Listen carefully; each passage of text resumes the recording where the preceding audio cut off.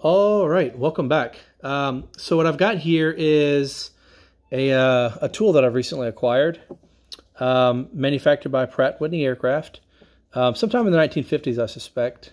But essentially, what this is it's a guide for adjusting valves. This one's only, well, it could probably work on other engines, but it's specifically for the R-2800 or the Double Wasp. This will work for all A, B, C, E models. So on the back there's, if you want to pause and read this, it's just the instructions on how to use it.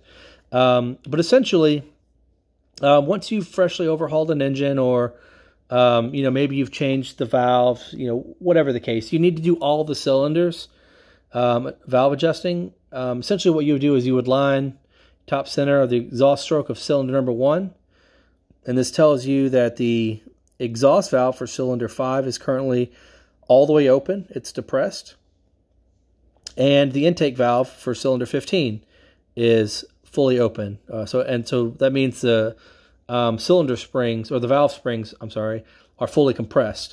And what that also means is that we can adjust the exhaust valve for cylinder 11 and the intake valve for cylinder number 9.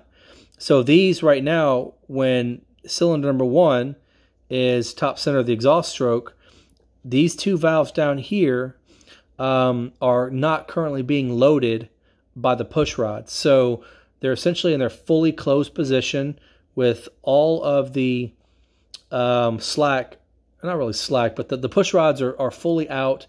So the only thing working on the valve right now is the spring pressure. So, and that's how you would adjust those.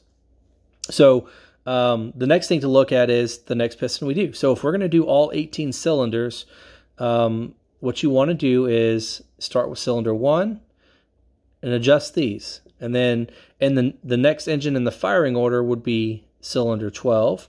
So what we would have to do is turn this inner bit all the way around till we get to top center of the exhaust stroke, cylinder number 12. And that tells us we can adjust the intake valve for cylinder number 2 and the exhaust valve for cylinder number 4. And we would just continue this all the way around in the firing order until we've done all 18 cylinders. So that's one way you would use this. Now, another way is, let's say we're doing an inspection of the engine, or we did some maintenance that requires us to check valve clearance, and we find that a cylinder is not in that limit. So what we do is we go find the cylinder that we want to adjust, right? So let's say we need to adjust the intake valve for cylinder number 16. So let's move this over to where that's at. So right there. So that's on cylinder 16. And so what that means is we need to have the engine moved over to where top center of the exhaust stroke on cylinder number 8.